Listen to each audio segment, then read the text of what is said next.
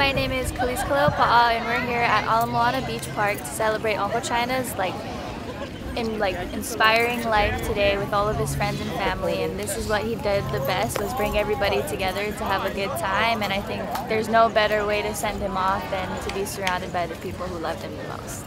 Aloha.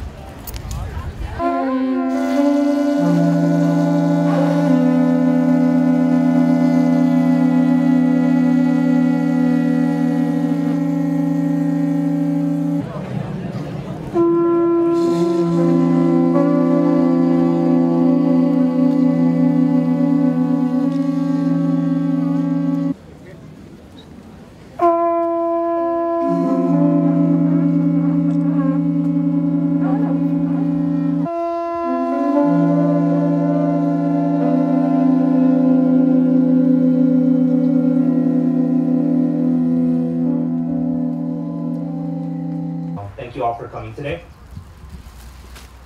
First up, I'd like to bring up Pastor John Miller. Pastor John is from the Wahine Community Church, and he'd like to say some things and open with a kolohe for us.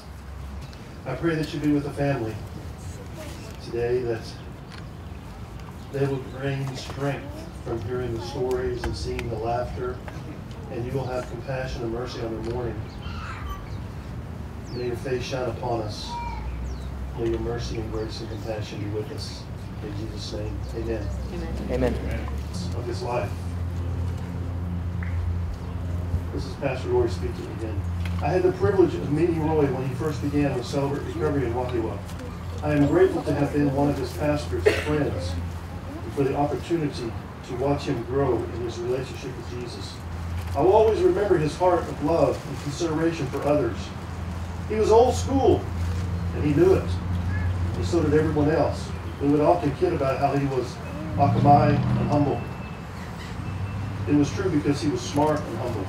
It was a great joy to see the joy that entered into his life when he received Jesus as his Lord and Savior. It was clear the three most important things in his life were his kids and grandkids, his extended ohana, and Jesus. He had something good he wanted everyone to have. I know that continues to be his heart today, that folks would come to know Jesus. He once told me he met Jesus, and now he's free. I know him as China. Met China 3 or 4 years ago. He walked into the Wahine Community Church of Nazarene, Celebrate Recovery. He came downstairs and he did this.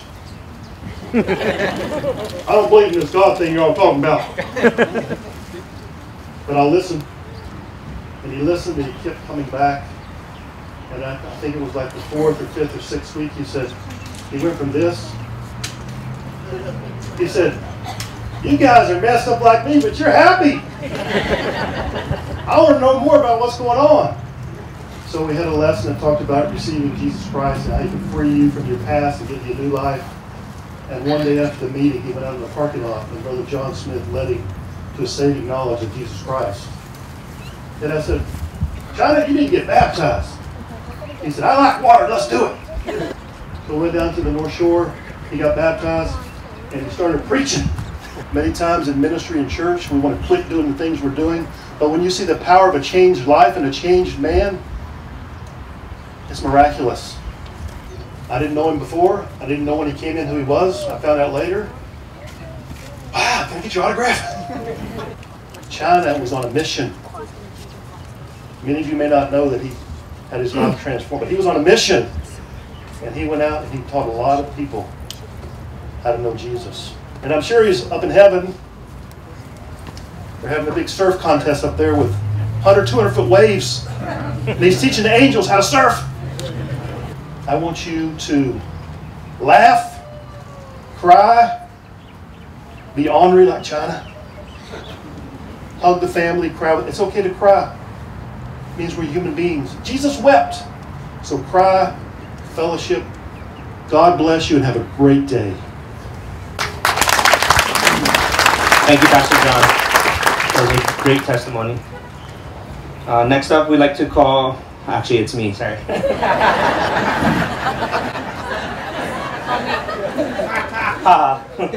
Okay, so I'm here to read Uncle China's eulogy, and a really beautiful thing about this eulogy is actually a lot of it he wrote himself. He spent a lot of time reflecting on his life, his past, his blessings, and it's a real pleasure to be able to read this. Roy China Isamu Uemura was born on December 12th, 1954 at Triple Hospital in Honolulu, Hawaii. His parents were Rachel and Mitsuo Uemura. He was the third of 4 children, Naomi, Clyde, China, and Nelson. He attended Kuhio Elementary and Washington Intermediate School, where he graduated from Kaimuki High School in 1972. Uncle China was married twice and had 3 children from his first marriage: Leolani Aloha, who passed away as a baby, Kanoelani, and Kikoa. He is survived by his younger brother Nelson and his wife Donna. His children Kanoelani and husband Justin, Kikoa and his wife Carissa, and his grandchildren Cade, Emery, Loli, and Kaya. Growing up, Uncle China's sister Naomi helped raise him while his mom was away working. His dad was on a deployment in Germany during this time. Naomi passed away when he was 12 years old, and that forever changed his life. The family moved to Mo'ili'ili, where Uncle China would roam the streets with his friends and just did his own thing. He started paddleboarding at Walls. Then he learned to longboard at Queens and slowly surfed all the breaks from Queens to Big Rights. And he never left. He was a true blue Big Rights guy and proud of that spot. Uncle China loved traveling. He traveled on the longboard professional tour. He toured with Uncle Reynolds, Auntie Rel, Uncle Kyoki, and Uncle Buff. He was grateful to Uncle Craig Sugihara and Tana Country Surf for being his original sponsor throughout life. In the late 70s, Uncle China was a guiding force in starting the Honolulu Longboard Surfing Association and hosts a club at Chips Galley. In 1983, he started China Uemura's annual Longboard Surfing Classic, which took place at Kuhio Beach and ran for over 34 years. He donated the proceeds to charities like Big Brothers and Big Sisters of Hawaii, Shriners Children's Hospital of Hawaii, and the American Cancer Society. Over the years, his contest drew participants from all over the world. One fun fact about Uncle China's contest was, if you placed 6th, you went home with the best prizes. Uncle China's contest was also known for rewarding students for their academic excellence by rewarding them with a brand new surfboard. In 1996, he started the annual Wahine Surfing Classic, which benefited the Kapiolani Medical Center for Women and Children and the Sex Abuse Treatment Center. The Wahine contest ran for 30 years. That year, he also won the Eddie Aikau Waterman of the Year award. Uncle China worked at many local businesses, like Fiberglass Works, where he managed and packed the boards. It was said that he was the best board packer around. He also worked at First Break Surf Shop, Pub Yashinoki, Hoy Street Cafe, Magic Island Productions with the craft services. He also did security for surf contests on the South Shore. He worked with Auntie Myra at the City and County Parks and Rec. And he was also the warehouse manager for 808 Fire Protection. Uncle China enjoyed teaching stand-up paddle lessons for free here at Ala Moana Beach Park. For 3 years, Uncle China also held his annual Popio fishing tournament for his friends, and everyone caught a good time. In 2011, he started China Uemura Surfing Foundation, and his motto was, "It's all about the kids surfing and making their dreams come true." Through his foundation, he helps support young surfers to cover their contest fees and travel expenses.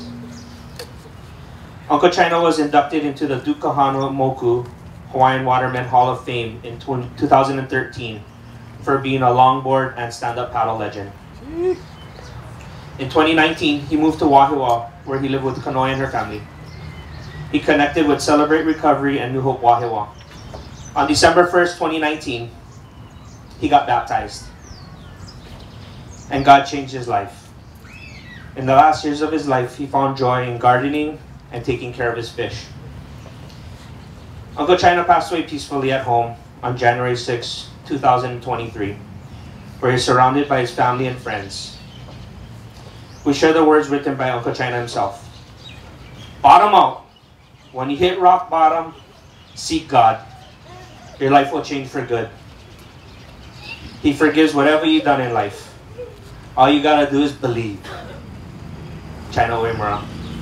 Love you, Uncle China.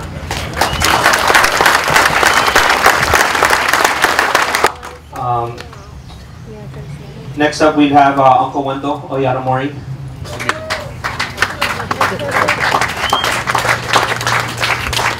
Well, anyway, hello everybody. Hello. You know, I hope I don't choke.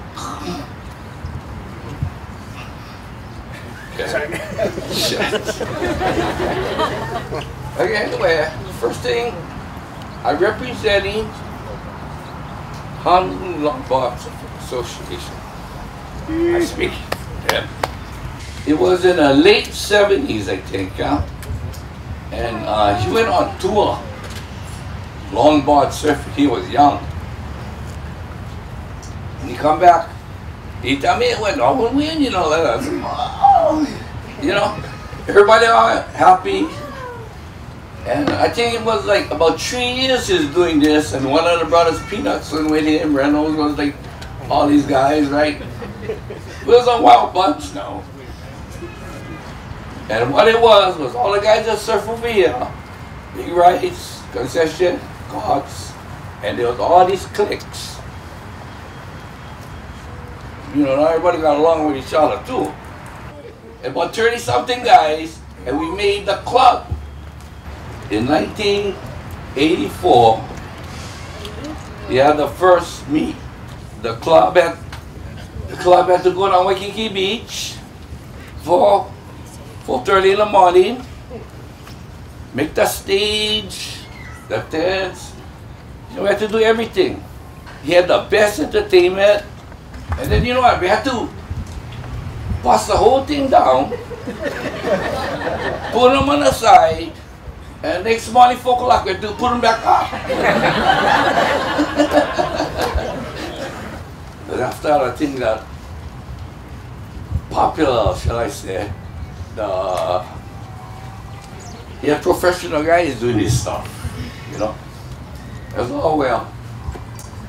And then, you know, his surf meets was just going on, and he lasted for 34 years.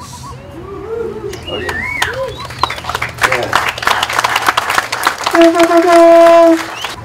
Is what he did for the Wahines when the Queen of Makaha, Rella, son, came down to surf in the tournament. Yeah? And she was a legend already. China, whatever. Yeah? And then, you know, the years go by, and who pops out? The small, howly-looking Hawaiian Clarissa Mohawk. But you see, what I like to say to and all the kids, the Minihunis and all that, and the mothers and fathers, bring them down, and they're all excited. They win one surfboard, one trophy, and a kind like couple big Tony Country bags with all the goodies inside. They're all happy. And that's what I thought was something else. So, and all these kids today, they're all big now. Yeah. But I know that they all respect and love Uncle China. So I got a big hand for that one.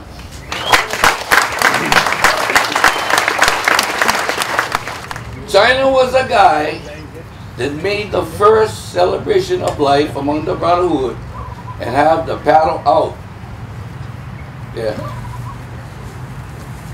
Because the guy, Brother Nelson Higa Wemake, they would like make something. So we talked to the parents, all that stuff, and try to talk to the mother and father.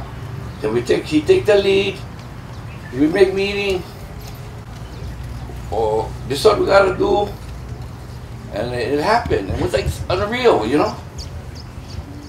And then Brother Langsland died, and we did the same thing in China. Talk to the parents, and we get the meeting, and this is what we're gonna do. And that one, I swear, had about 300 people. Today we get 500 people here, the biggest ever. This doesn't happen at Ala Moana Beach. You see? Well, it started from back then, and all these days, everybody was so important at the time.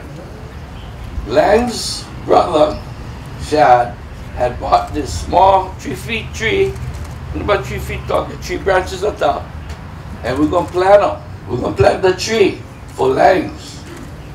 So everybody in the club, because he would bring the kind of on Hawaiian wood and ho. So everybody would take turn, make the puka, and then put the tree. And as a tree, well, you see how big the tree now, but that became the memorial tree, Lang's memorial tree. They put one plaque up there, Lang's and Nelson. But then everybody else started dying. You know what I mean? And you know, this is sad too, because we were still young.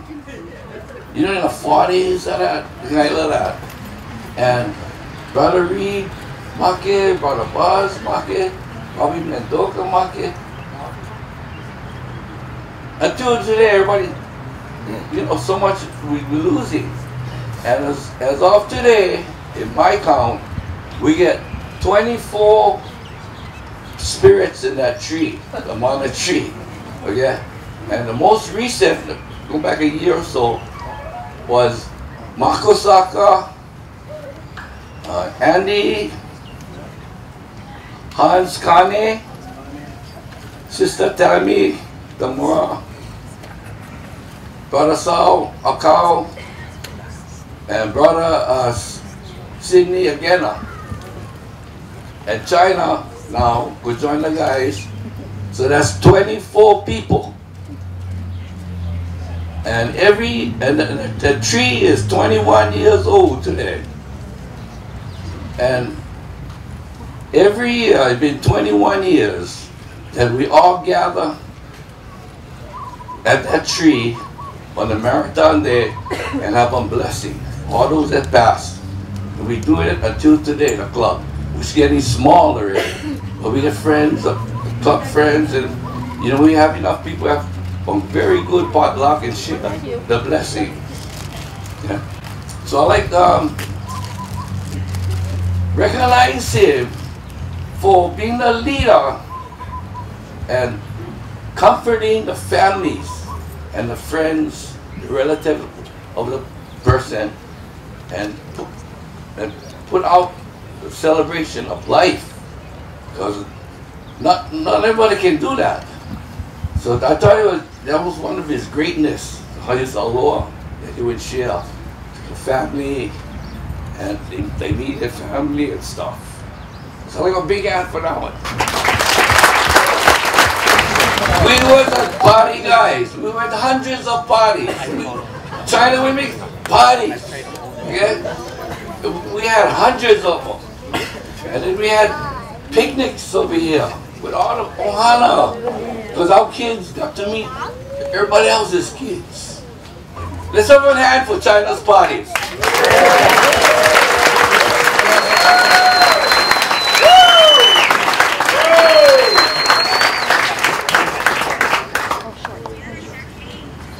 Yeah.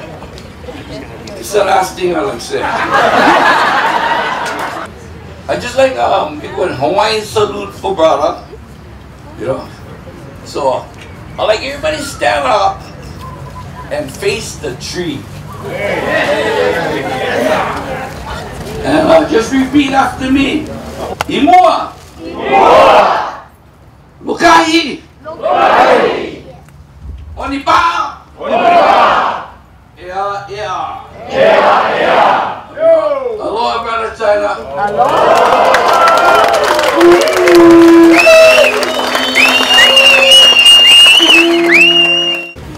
Next up, could we have Uncle Manny and Dwayne DeSoto come up and share a few words? Thank you.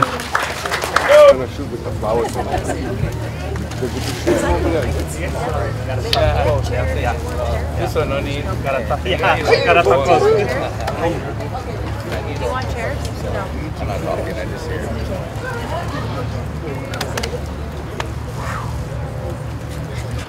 Aloha. Aloha Hiaka. All right, China. I'm going to tell you, I'm going to take this thing back to the 70s. I came from Wahine when Levi Stanley was playing football at University of Hawaii already. So I went, I got picked by Larry Price to go to there too. And so we ended up, me and Levi, and we were still brothers from Wahine, you know. And to tell you the truth, I met China through Levi Stanley. It was at Varsity Avenue, right across Varsity Theater by Blue Goose. You guys know where Blue Goose is. Come on. We used to run that place, you know that, right? Hey, you guys kind of act like that, you know. So anyway, Levi and China was living upstairs, and me and Colton Song, who my brother just, we left him to go to God about 3 weeks ago also, Colton Song. So we went upstairs, I finally met China, and Eddie Aikau was there with Levi. He was still trying to like, what girl he would try to check out, yeah?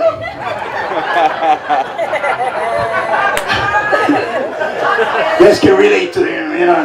That's my brother now. He's married, the wife is bigger than him, so just calm down. But anyway, we met China. I met China. And then I know Eddie and everything, and then China comes up to me and say, "How's it, brother Manny? My name China from Japan."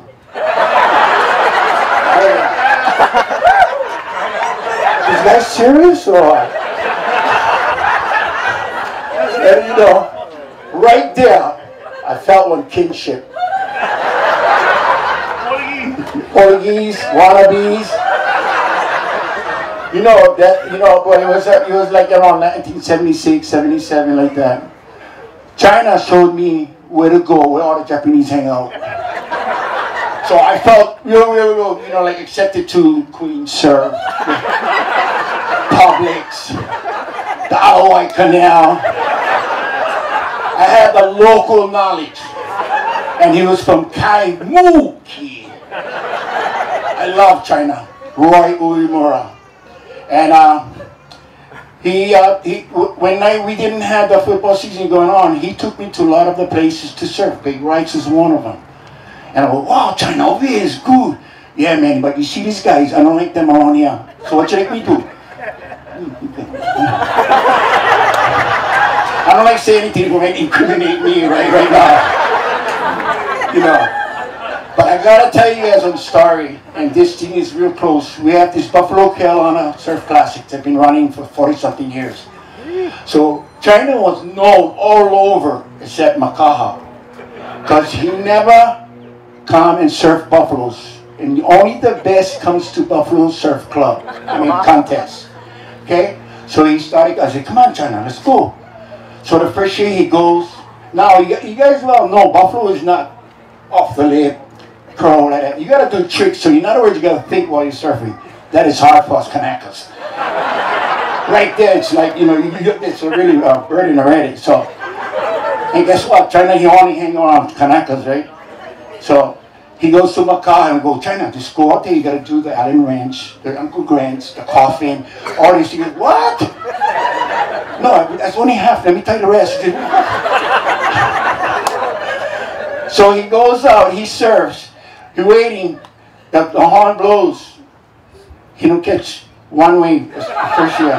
He said, "Man, what I don't know if I do." I said, "Just do what I told you to do." I was trying to think and I missed the wave.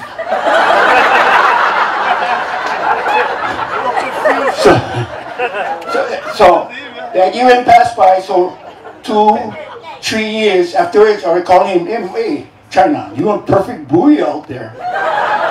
You're an unreal buoy, bro." He was getting madder and he was getting salty. Now you guys all know China can rip, but for thinking rip is hard. So I'm telling him, come here. I put him on the side. This is what you gotta do. Slow down. This thing. So little by little, on the 5th year, he started making moves. And wow, I'm impressed, bro. So around the 6th, 7th year, 7 years, bro. China, 7 years. He won the buffaloes. He kicked butt. So I told him, from now on, you can come past Nanakuli, the Mahu's gonna let you in. And we never bother him ever since. But he cried that day like, oh baby, I gotta feel him right now. Bobo! Bobos! I want to turn this thing over to my 2 sons. Yeah, that was awesome. Thanks, Dad. Hello, my kako.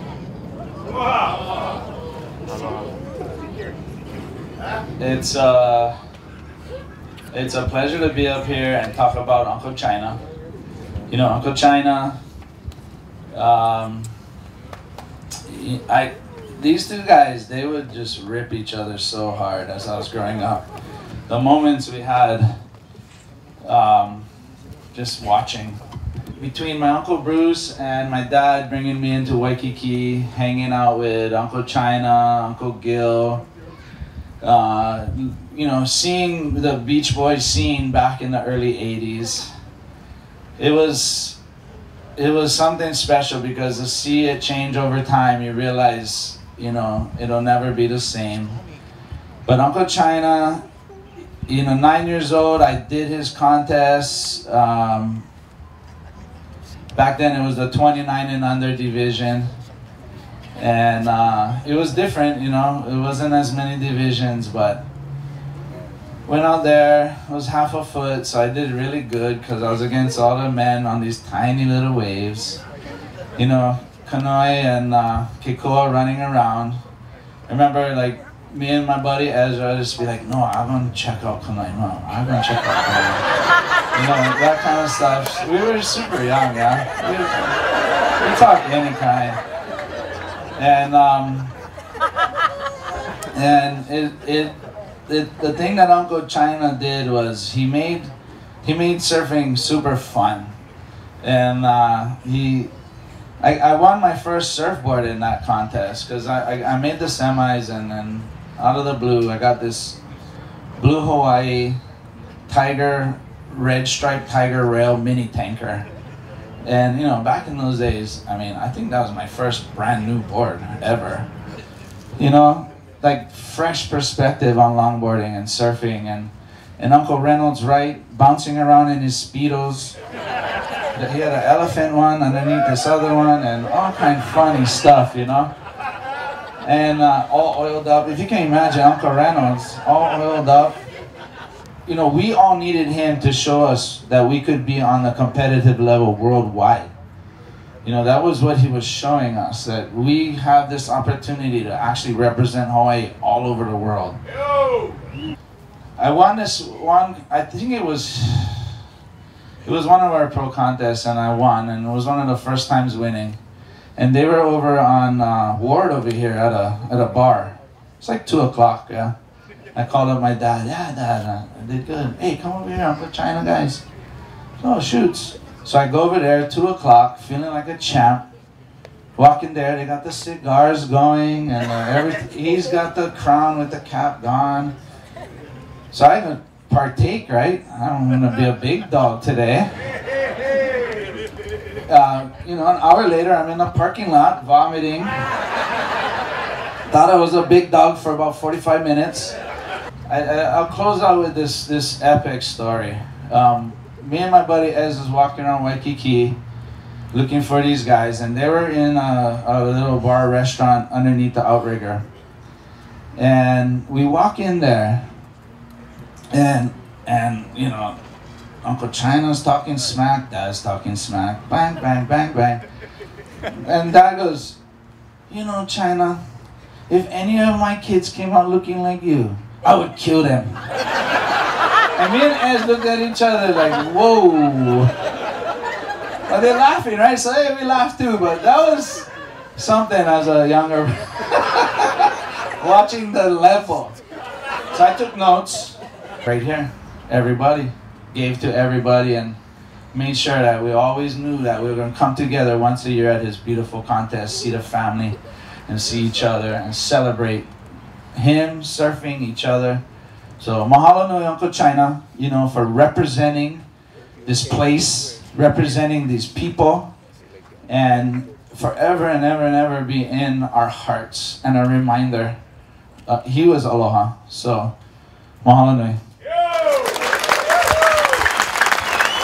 And feel Uncle China with a little hip hip, hooray! Hip hip, hooray! Hip hip, hooray! And if you know the song, sing along.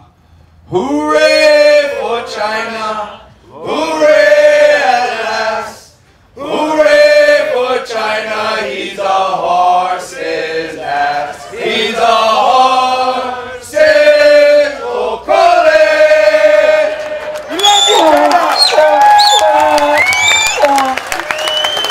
Love you, Uncle China.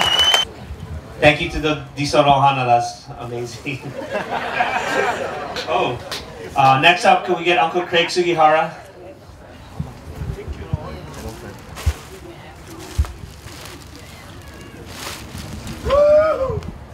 Okay, I'm the unwilling speaker that twisted my arm.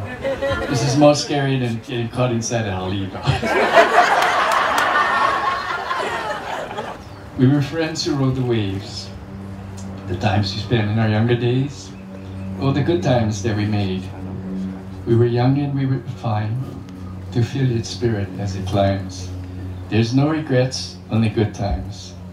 We were friends in younger days, although we went our separate ways. You were my friend, you never turned away. Who can say what life will do? Life is kind to just a few. There's no regrets, only good times. Live your life the way you choose. Find the ones who laugh with you. Like the sea will find its way ashore. As the sun sinks from the sky, live your life and you will find there's no regrets, only good times. China. From amateur surfer to US champion, then on to pro surfing, and ended up as a creator of the best longboard surfing contest that we ever looked forward to.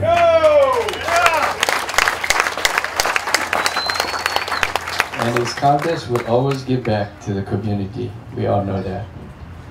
As we all know, life is full of ups and downs, and China had the full ride. Whether you surfed with him, partied with him, or just knew him, he was a genuine, giving person to a fault. To all of us who call him our friend, you know he got your back. To Brother China, we will all miss you. Cheers to you. Thank you. Next up, we'd like to have Megan Godinez, and Jody Clark, and Malia Kaleopa.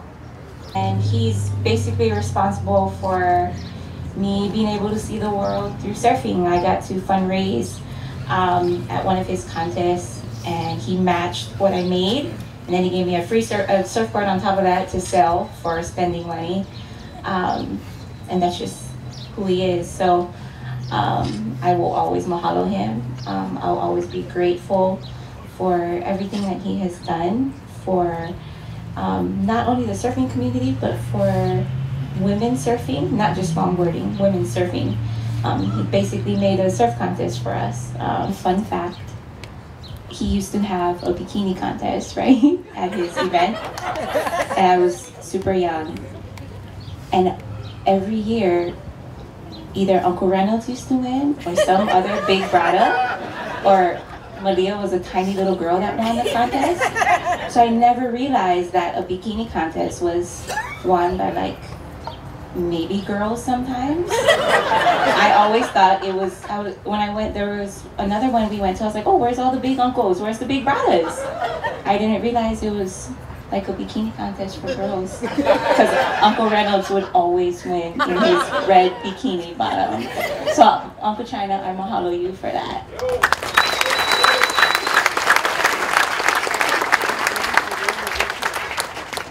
Hi, I'm Megan. The man who made the surf contest that gave me all my best friends. They're all around.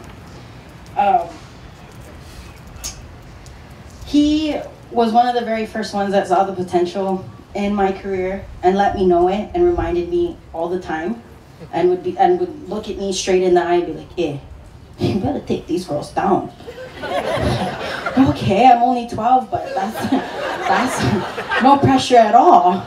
You know, just the contest coordinator telling me take down people. But okay. My very first Pro-Am comp was at the Wahine Classic, and it's where it all started. Really, where I really met all my best friends. Who, what are we friends now? I lost track. I don't know how many years. Don't put my age out there. Like, oh, never mind. We're all young chickens, I guess. I was 14 years old. I remember winning the Pro-Am division that year, and his words were, "Megan, the dark horse, I cannot wait to see you take longboarding near and far." 14 years old, I was like, I don't know why you calling me a dark horse. I know I'm dark, but I don't know what that means. But I always remember those words. He gave me an extra $1,000 for traveling expenses, and at 14, $2,500. I was rich. I was ready to take on the world. I was like, yeah, you need musubis. I got you. Don't worry. You know? But as I got older, it wasn't the money that made me rich. It was the gestures of Uncle China that made me rich.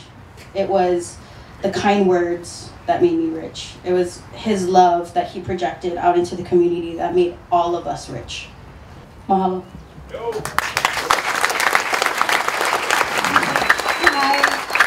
I'm Malia Kaleopa'a, also known as Ashley Saxman, or the little 6-year-old in the leopard print bikini in the bikini contest back in the day.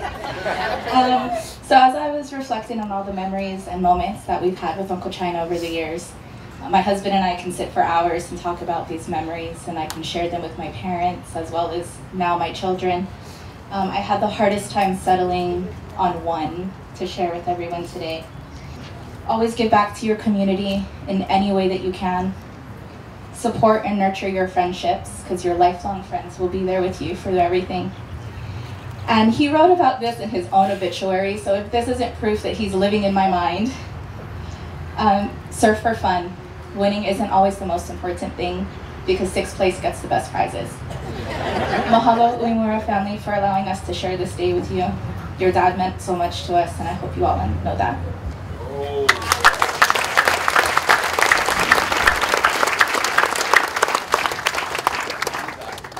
Next up, we have Uncle Butch Pereira. He's gonna give us a closing bullet. I'll start with a story that China told me not that long ago. And I was asking him, like, oh, when did you start surfing? And so he was telling me, and I was telling him, well, what about your first surfboards? And I think in the beginning he said he was borrowing boards. And then I was like, well, what about your first nice one? And he was saying that, I think he couldn't remember the brand, but he said, and I think it was that Surfline, for the old timers, if you remember down the street, was Surfline. And he said one day he went in there, and then I guess he was like checking out all the boards, and he said he took one off the rack and just acted like that was his and walked out. And a lot of stuff came out. I was thinking about him, and I was going that the word that kind of came in my mind was ambassador. Right? And a lot of guys like a legend, but legend is almost like too confining for who he was. And I think he really was an ambassador of aloha all over the world. Right? And the Bible says, if any person is in Christ, they are a new creation. The old is passed away and all things made new. So for China, all the things that day baptism, and what they do is they dunk him under, right? And the old China, the kind of like part not too good, gets drowned, right? And then he comes up. That's the meaning of baptism. When you come up, it's the new China. And I got the picture on my phone, and the smile is amazing. You know, and his life touched everybody. But we want to think about that with this guy, that he got this many people that are family and friends. Okay, why don't we pray? Lord, we thank you so much for China, and Lord, his life and just what was said today, and a little part of this man in the life that he lived. Lord, we ask that you would work in our hearts and make us better. Lord, help us to rise above our situation as he did. Lord, and help us to be as giving as he was. Lord, we thank you that for each person that's come here, Lord, to join in and to be one group in honor of such a great God. And we ask these things in Jesus' name. Amen.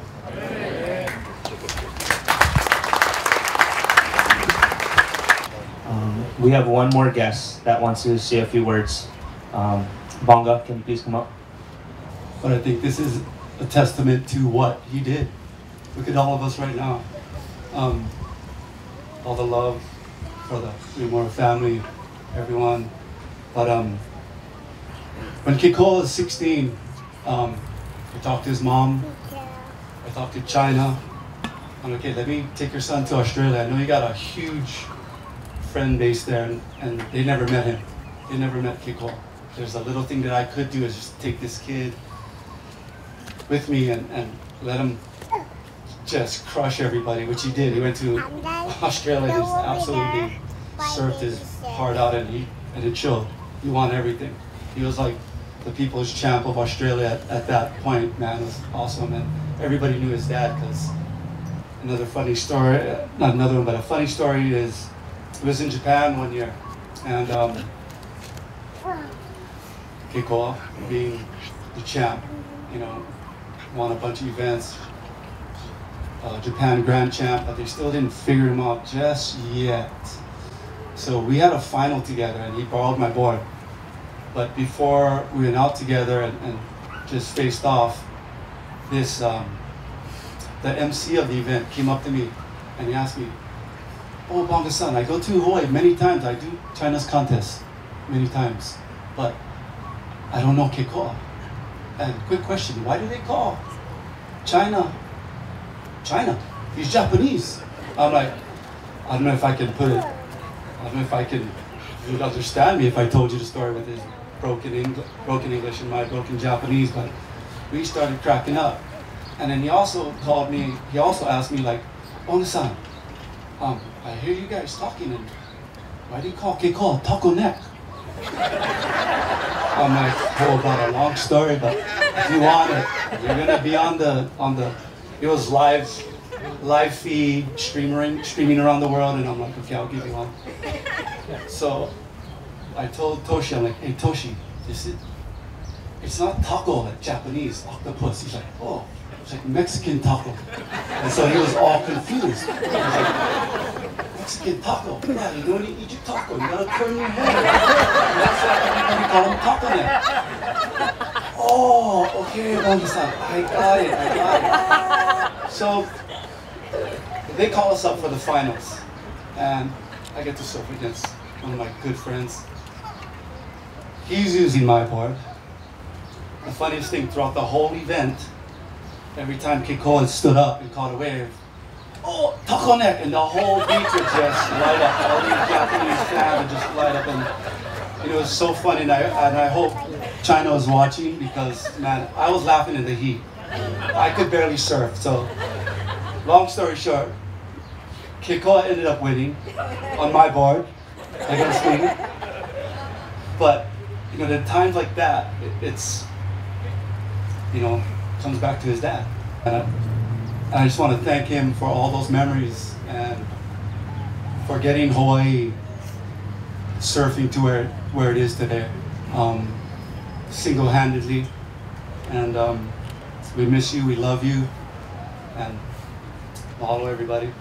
Have a beautiful day. Don't forget to say aloha to somebody. We'd like to have Kumuhula Lee James Ha'o.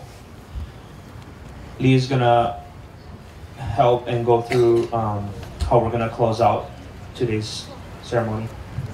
We love all your stories that you guys have been telling us, you know, that your special memories of my dad, how you met him, how he's touched your lives. Alright, I'm just gonna share a few words, kind of from my perspective about Dad.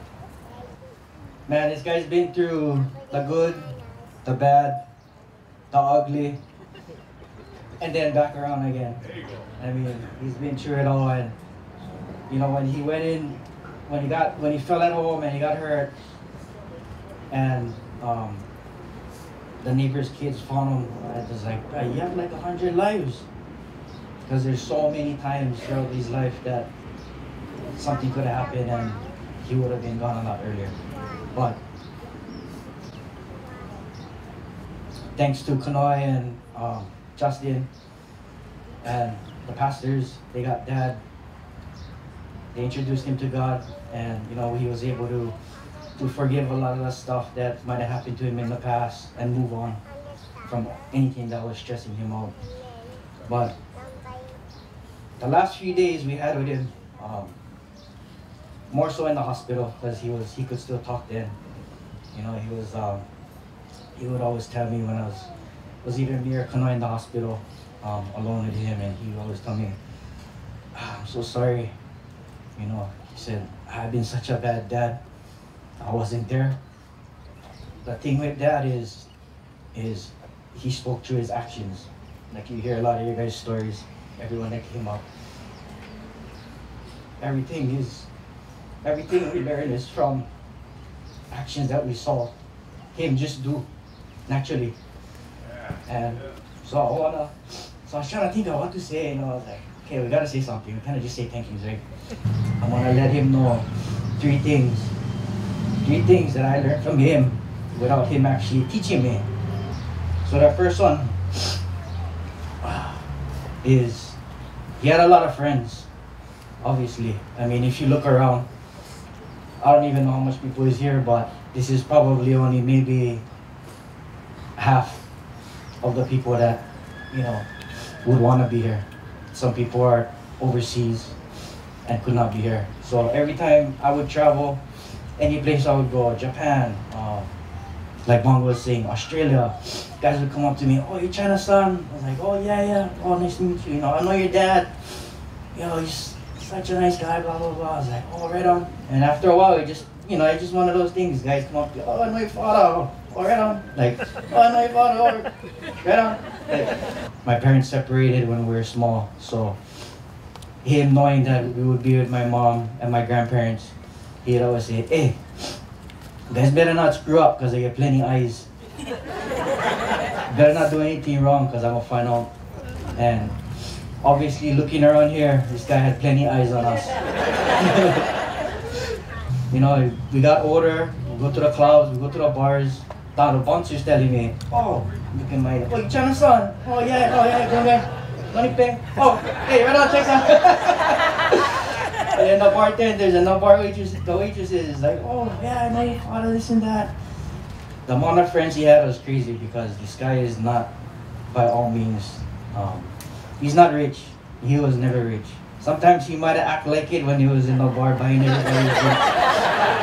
I don't know how he paid for it, I don't want to know, but I can tell you right now, this guy was not rich. When Dad passed, I told Kanoe, okay, so we gotta look at, you know, the logistics of things. Okay, how much money did Dad get? I was like, oh shit. Everybody would give him a bottle of water and thank you for coming. And that's something that I learned from him, is that to be friend rich is way better them being money rich.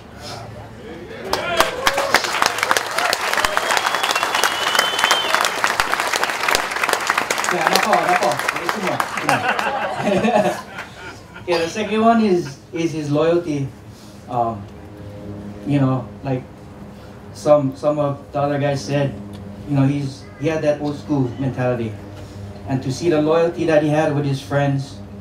You know, we come down here, we grew up over here at the park. He had his Longboard Club friends, he had his West Side friends, his North Shore. He had friends all over, you know, and to see him jump at a phone call's notice to go help somebody, or if they needed something, whether it was legal or illegal, he could find it and he helped them out, you know what I mean? But the loyalty he had between him and his friends is something that I will never forget. And the last one is, like some people already touched on, is he always put other people first. You know, whether he had, if he had, like Uncle Butch said, if he had, he give. You know, he would get stuff from his sponsors. If he had them in his van, he needed something, he'd give them to you. If you needed something and he thought you deserved it, he would go get it and he would give it to you. And that's something that I'll always remember. One story that really stuck out in my mind was a friend of his from elementary time. I guess they were neighbors living in the same apartment. But he said, you know, your dad from day one would walk him because he was smaller, he was younger. He would walk him to school and home from school every day. And he remember dad telling his mom, when the mom asked my dad, "Oh, you sure you got him?" And my dad, he remembers my dad telling his mom, "No, auntie, I got him." Basically, he's gonna watch over him as he goes to school and comes home from school. So that shows me that even from a young age, Dad was already watching over people. Also, another memory I have of Dad taking care of his friends was when he used to work with Uncle Kopi on the movie set. You know, he had the craft service, and then there was one time that one uncle was supposed to come and help out, but he didn't show up. And I asked him, I was like, "Hey, Dad, uncle don't show up, just let him go already." Like, in a sense of, fire him. Like, he just came out of jail. He doesn't have anything, you know. So I'm gonna be here for him. He needs a job. I'm gonna give him a job. And that's kind of what I saw my dad do time and time again. Was because of his experiences in the past, he could relate to a lot of people on a different level. And I think it was that one of his friends or one of the guys at church asked him, "What makes you happy? What makes you the most happy in life?" And he said his contest. And so we had already talked about it. We were like, "Hey, let's try to bring it back. You know, let's talk about it. You know, we gotta figure out the logistics since a lot of stuff changed." And then everything happened. So with that said, Dad, don't worry, we'll be bringing it back within the next couple of years. We'll carry on your legacy.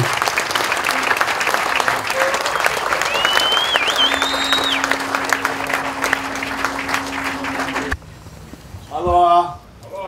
This is what Uncle China did for us. He created one big va'a, and in this va'a, he made sure all these years he had his contest that nobody got hurt. Nobody's felt like they was left behind. It was an inclusive contest. But yeah, so we're gonna make his mailele, and then as you see the kids, his kids and family scatter the flowers, you guys can go ahead and scatter yours at the same time.